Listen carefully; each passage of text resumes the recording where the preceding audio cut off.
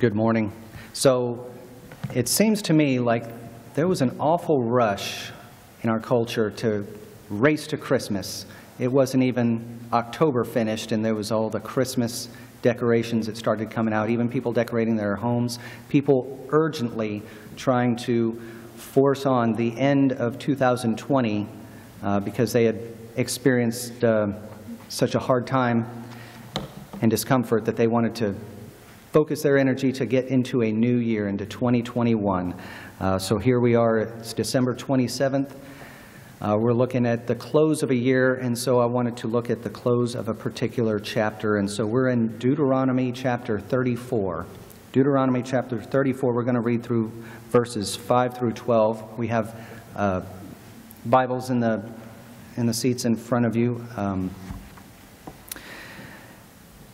So if you'll stand, we're going to look at Deuteronomy, if you're able to stand while I proclaim God's word. In Deuteronomy chapter 34, we're going to read from verses 5 through 12. And if you have the Bibles that were in front of you, it's page 192. So I'll be reading out of the New King James Version, Deuteronomy chapter 34, verses 5 through 12.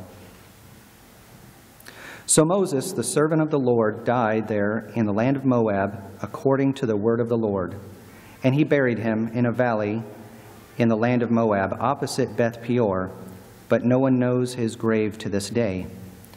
Moses was 120 years old when he died. His eyes were not dim, nor his natural vigor diminished. And the children of Israel wept for Moses in the plains of Moab 30 days. So the days of weeping and mourning for Moses ended. Now Joshua, son of Nun, was full of spirit and wisdom, for Moses had laid his hands on him. So the children of Israel heeded him and did as the Lord had commanded Moses. But since then there has not arisen in Israel a prophet like Moses, whom the Lord knew face to face.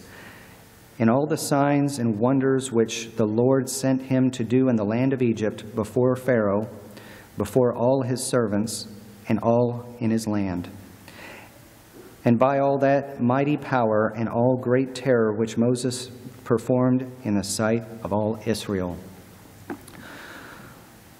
Lord, we thank you for another day to come and worship you here in public, that we're able to gather with fellow believers, that we share that common unity, which is our belief in you, the one true God, who came and was born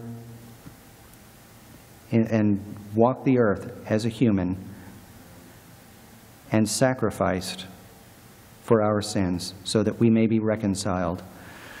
We ask that you work on our hearts, that we understand the power of this sacrifice, that we are able to be good witnesses for you, that we let those around us know that you are the one true God, that you love us, and because we love you, we love them. We love those around us, our neighbor, whoever that may be. They may be a stranger, but we have the strength to reach out and show them love. We do these things as you have commanded. In your name I pray. Amen. And you may be seated. So Deuteronomy chapter 34 is the close of the book of Deuteronomy, but it's also the close of a section of the Bible called the Pentateuch. That's Greek. It's 5 books. It's in Judaism it's called the Torah. It is the first 5 books: Genesis, Exodus, Leviticus, Numbers, and Deuteronomy. And these are credited to being written by Moses. This is a close not only of the chapter, but it's a close of a particular section of the book, of the Bible. And it ends with a eulogy to Moses. Very, very few people got a eulogy in the Bible. Moses is one of them. He's a very important character. And so, as I read through this in preparation to deliver this message today, I come to you as a witness of what I experienced. I grew up in a secular home. I did not attend church growing up, but I became a believer as an adult. And so, perhaps I have an experience that's a little bit different than yours, that I see certain things, as we read through Scripture, experience molds our understanding of what we see in the Scripture. And so I'm going to express a little bit of how my journey develops my understanding of these passages. So over the Torah, the Pentateuch, these first 5 books of the Bible, what we see is a journey. They're all centered around Moses, Moses had written to give the understanding first that there is a creation, that man was created, all creation was created by the one true God. That's something unique, is monotheism is unique as compared to other religions. And we see in particularly the book of Exodus that God inserted himself into human history, reaching out to man. Man was created, man was corrupted, man was no good on his own. But God loved man so much that he inserted himself into human history and removed those who would believe in him and provide them a way, ultimately, for a promised land. He uses Moses to take the Hebrews from slavery. They had been in slavery in Egypt for 400 years, and he took them on a journey. And this would last 40 years of wandering until they reached the promised land. Now what we find, if you read in Numbers, I think it's chapter 20, that Moses, he had a fit of anger. He was human. He's a fallen person, just like the rest of us. But because of that, he was not allowed to enter the promised land, like many of the other Hebrews that wandered in the desert. So they reached the land of Moab. They're just on the other side of the Jordan. They're going to cross into the promised land. But God lets them know, you're not just going to go into the promised land and it's going to be just, you're going to be on vacation for the rest of your life. You're actually going to have to go there and work. There's the Canaanites, and you're going to have to get rid of them. There's going to be some hard times ahead. And so the Hebrews that had wandered, that's all they knew, some of these Hebrews that all they knew was the wandering, this new generation of 40 years, there's a whole new generation. They're the ones that are going to be going forward. But they're going to do it without their leader, Moses, the only leader that they may have known. And so there's a lot of feelings that come to that. Moses had provided them distinction, particularly in the book of Leviticus. If you read through the book of Leviticus, and I know that that's not a popular book. People don't normally read that. It's one that, even when it first was published, I don't think it was a bestseller. But Leviticus is an important book, and it's worth reading. That it provides distinctions. We're separated. So Moses, he had provided, for the first time, more than Abraham, more than Isaac or Jacob, the Hebrews became a specific group of people. They were distinct from the rest of the world. And the rest of the world would know that by their diet, by their wardrobe, by their behaviors, by their manners, by their customs. They would be different. And so now they're going to go into this promised land, and this person who has led them to be freed from slavery, who has guided them while they were in a land that was desolate. It was a land that nobody wanted. That's why they didn't have certain kinds of problems. They didn't have people trying to take the land from them. But now they're going to have to go and take this land, and they're going to have to do some significant work, and it's worrisome. But this leader is now taken by the Lord. It says that in here that Moses was 120 years old when he died, and if it's 40 years that Moses lived before he came back to Egypt to get the slaves, free them, wander the desert. Lived 40 years. He was cast out, came back 40 years, and then led the Hebrews for 40 years wandering in the desert. That comes to the 120 years. But he was still full of vigor. And so that's one of the focuses that I want to be today, what I want to focus on today. So this is where Moses is put into the ground. and he's buried. Now, in that term mourning, there's a lot of understandings of mourning. First, the mourning that's obvious that I just described, but then there's another kind of mourning that, what do we do now?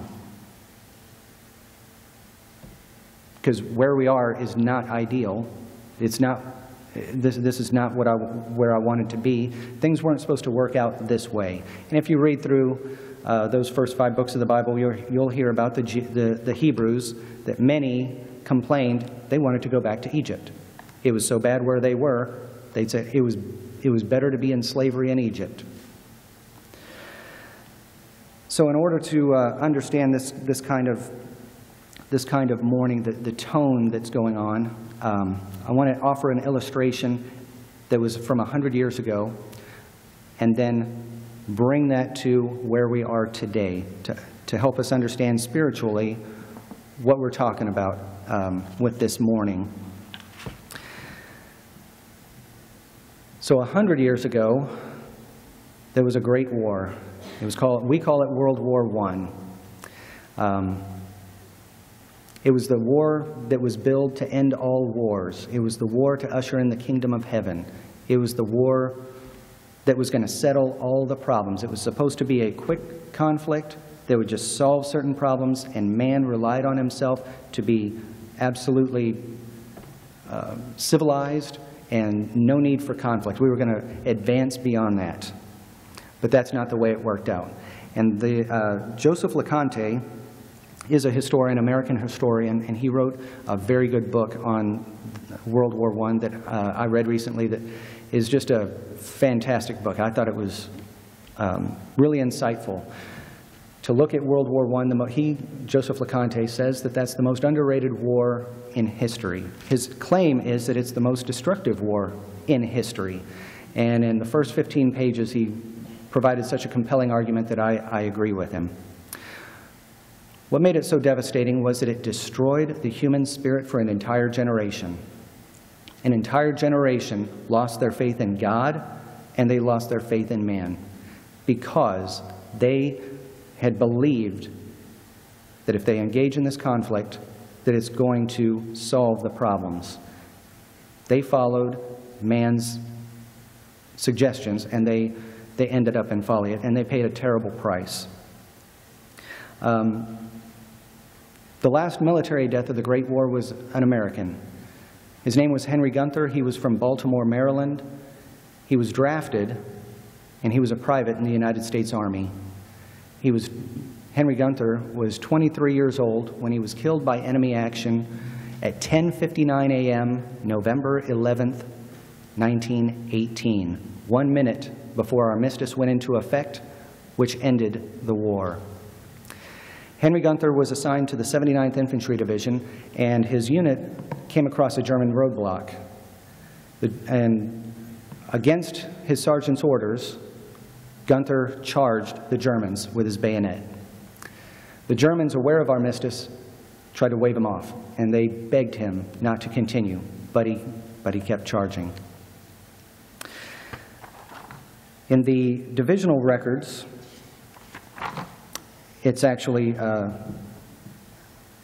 written in the documentation of the incident that, quote, "Almost as he fell, the gunfire died away and an appalling silence prevailed," end quote.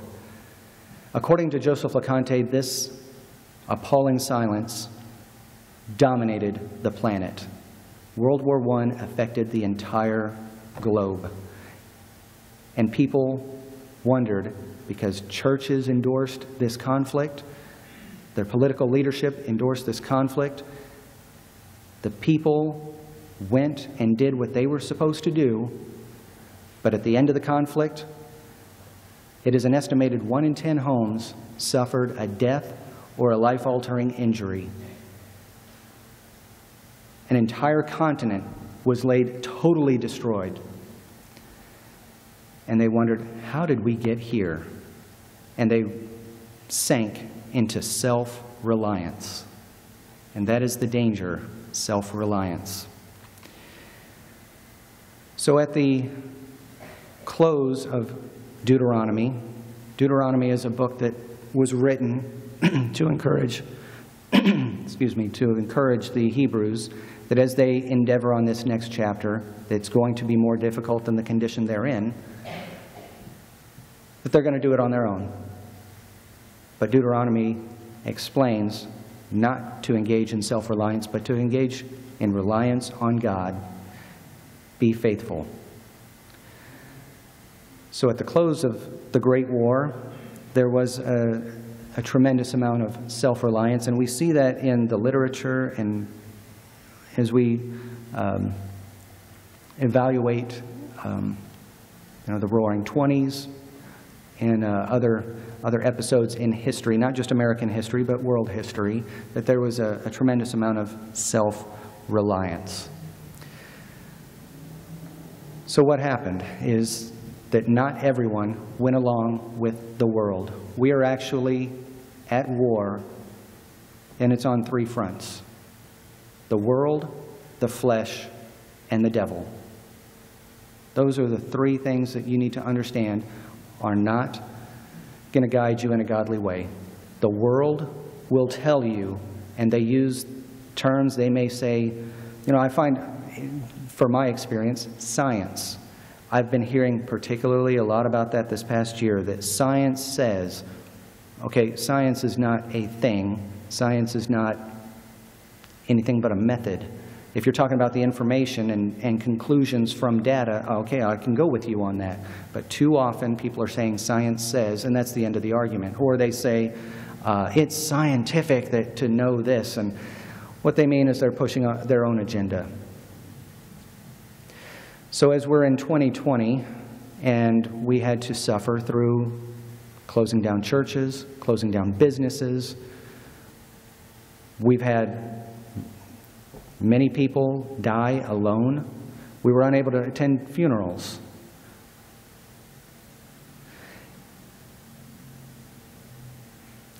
This has been a significantly bad year for a lot of people. There have been bankruptcies. There's been a lot of reliance on the experts. And it's only to come to find out sometimes that some of the information that we were provided was not correct. Sometimes it may be correct, but we need to understand human nature. It needs to be communicated about why it's important to gather in church, as an example. The world, I've had several of my coworkers say, why is it important to go to church? Why is it so important for you to have the church doors open and gather as a community? And I think that's the key word, community. Moses had identified a specific community. And community is a word that's used a lot. A lot of people are doing the identity. They identify with certain communities, whether it be the LGBTQ community or the whatever lifestyle community. It could be a cat lovers community. A lot of people, they grasp onto these communities, and it's good to have that fellowship. But do you have the fellowship effectively with your church? That's what's going to be the most important, because we have a journey that we are endeavoring on, and life does not end with death. So with Moses, as we read through Deuteronomy chapter 34, we find that Moses was buried. He was buried in a valley. That's back into the dust from which man came. As a matter of fact, it says that opposite Bet Peor. Bet Peor is actually, that's Hebrew, if you know from your Hebrew class, that Bet is house, Peor is actually, it's a verb, it's open wide. So there's a valley, there's a chasm between us and Moses. But no one knows his grave to this day. That's an important point to make, because it is important not to martyr Moses. Moses was human, just like you and me. Moses had his failures, and we are not to worship people. We are to worship the one true God. One thing that I've been told is never never meet your heroes because you'll always be disappointed. I think there's a lot of truth in that, and if you've ever met your heroes, I'm sure that sometimes rings true. But so if you find yourself in the position where we're going into this next chapter, 2021, and there's a lot of uncertainty, is it really going to get any better? The vaccinations are rolling out, but we still should mask up. We should distance ourselves, be careful for washing our hands and surfaces, and doing our best to protect not only us, but to reduce the risk of infecting others. We know that the COVID is surging again. We've seen some record deaths recorded in the past week or so, and so we need to be careful. But what do we do from here? The year is over with. We rushed to end it, and we're still in this position. We don't know how long this is going to go on for. Well, we have an indication here, as we see in verse 9. Now Joshua, son of Nun, was full of spirit of wisdom. That's an important indication, is that we need to find someone that we mentor.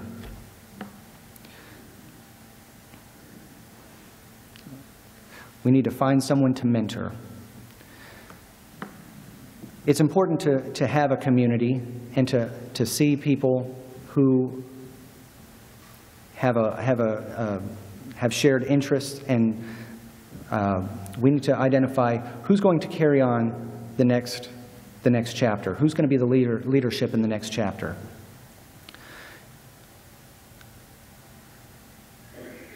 Yeah. The next one after that, yeah.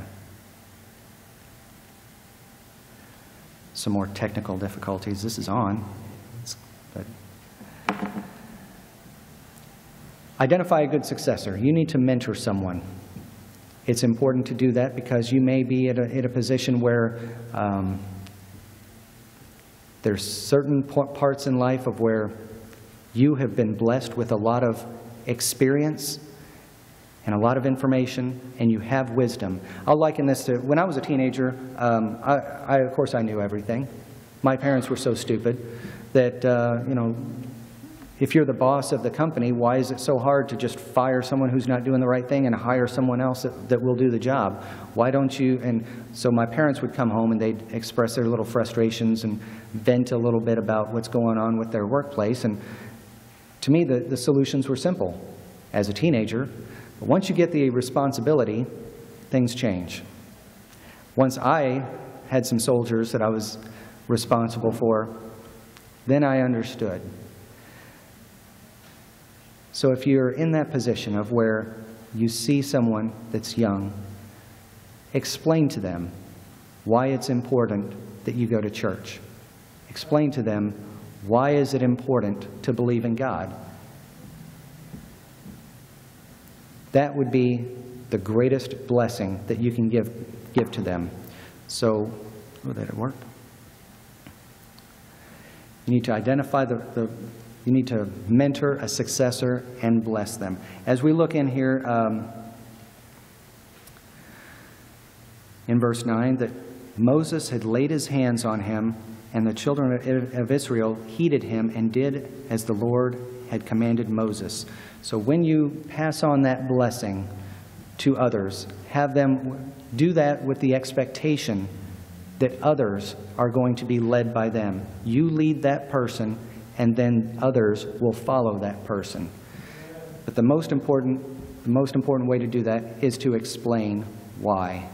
And so if you are able to effectively communicate the why, everything else falls in place.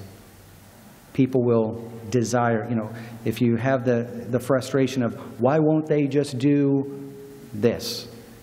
If you have successfully communicated the why, you'll be surprised at how energetic they are to carry on and do the right things, but give them the responsibility. It's a process, and understand that people grow, that you give people responsibility, and they don't feel that responsibility. I think if you're in a family like mine, not everyone has done what they're supposed to do, and they never get it. Some people just will not respond, but God's in that same boat. Not everyone has responded. But the best thing that you can do, the tools, if we fast forward to Jesus, in 1 Corinthians, I believe it's chapter 13, verse 13, faith, hope, and love, but the greatest of these is love. In the Advent, we have the banners that have been placed, peace, joy, hope, and love. And I liken the peace and joy, I liken that with faith. The Hebrew word for peace is shalom. And it doesn't mean the absence of conflict. Actually, the contrary. That in a chaotic world, that you can rest. You can know that God is in control, that you have the relationship with God, and you're doing what God wants you to do, and God will triumph in the end. So rest in knowing that God is in control. That should give you much joy. That is the faith component. The hope that we may be in a condition where we're infirmed, we have an illness, we have an injury, we have a condition where we are just not able to. Not everyone has the same talents. I envy a lot of people who are much more talented than me that are able to carry out even in my occupation. There are some that do a much better job than I do, and I try to learn from them. But the one thing is that I have hope that it's going to be all right. God's in control, and we have a future. The world will say that we're just material, that we're going to die, and just that's all that happens is we die. But we have the hope for a future. And because of that, we love those around us. God loves us, and we are to love those around us. Faith, hope, and love. So as we find ourselves in an uncomfortable position and we're looking at an uncertain future, we can look at ourselves like Moses as far as mentoring a successor, blessing that successor, trusting that God is going to make everything work out. One of the things that you can do with your experience is you can write about it. I think that it's really valuable to write down why things are important to you, and not just what happened, but why things happened and what it means to you. I was blessed by someone who wrote about their memories, and I'd like to share a little bit with you from that book, starting with page 60.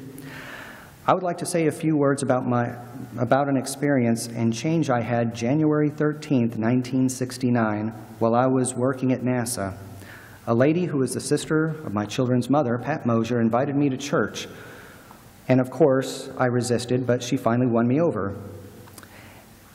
And I went that first night, then the second night, and before I knew it, the last night was over, and I was still there.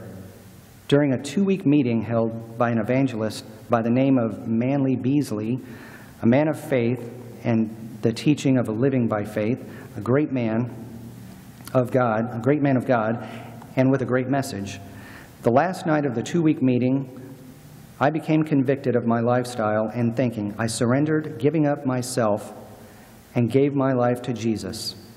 Since then, my life has changed completely, and I am a new creature in Christ. I'm not the same person. God has used me in His purpose of salvation to all who will hear, surrender, and give their lives to Him. What a tremendous blessing to have that message. And of course, that comes from Sam Mosier, sitting right there. Thank you for sharing that.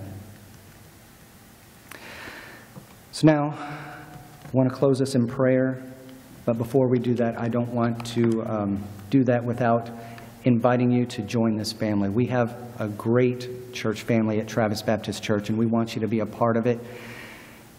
If you've considered joining this church, this is the time to come forward. If you have a certain prayer request, you can certainly come forward. But we will close with this prayer. And if you are watching this online and you haven't met anyone from Travis Baptist Church, I hope you will, because they're a lot of good people. Some of the best people that I know are in this church. This is where I have lived some of the greatest moments of my life, and I hope you'll experience that too. Because there is hope for a new future, because there is a lot of love in this church. So as we have the music team come forward, and let me close this in prayer, and I'll be up at the front to invite you to come into this church. Lord, we thank you for this time to come together and listen to your word. In Deuteronomy, this is a time that really resonates with us as we're in an uncertain time, that we're in an uncomfortable position, and we're looking at an uncertain future. That we ask that you really work to soften our hearts, that whatever hardness there is, that you're able to break that up, so that we are able to express your love effectively with the world around us. We want you to bless those who are suffering. We want you to reach out and let them know that your love is real, that you are the one true God, the creator of everything, that has inserted yourself into history so that you can have a relationship with us. In your name we pray. Amen.